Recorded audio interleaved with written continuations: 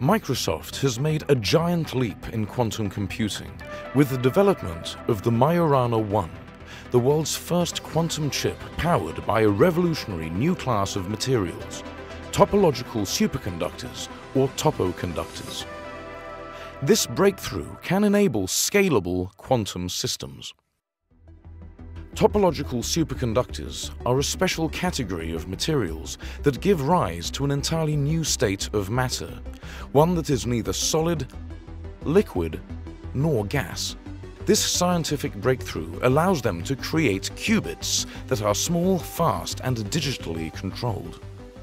Microsoft's quantum team has built topoconductors from scratch, using indium arsenide and aluminum. When cooled to near absolute zero and tuned with magnetic fields, we can create Majorana particles, which can hide quantum information from random disturbances.